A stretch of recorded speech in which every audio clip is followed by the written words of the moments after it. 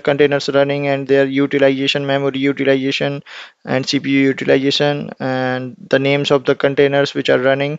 You can see it from here. And images, Docker images are like the classes in Java, like they are in a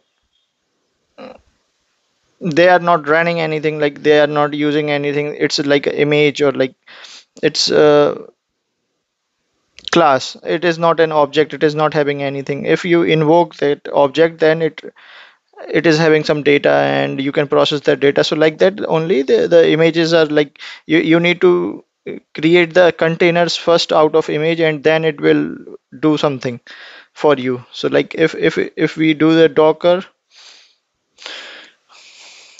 image,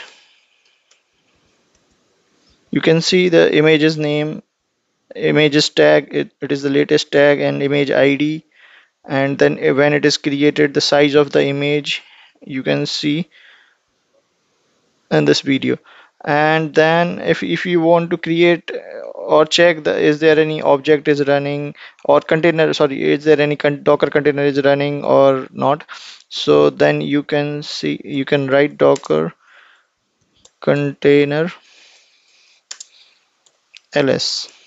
So right now there is an Alpine container which is running right now, and created 9 months ago, up about an hour.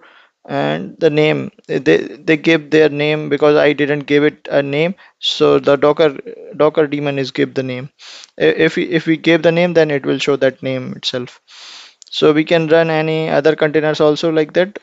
So you need to type the commands Docker container run, and then the container name like Ubuntu, or if you want to give it some other name, you can give it that name. Right now I am trying to run with simple command. So Docker container ls, let's see, is it running? No, it's not running because it exited. Docker container ls hyphen a, is it showing anything?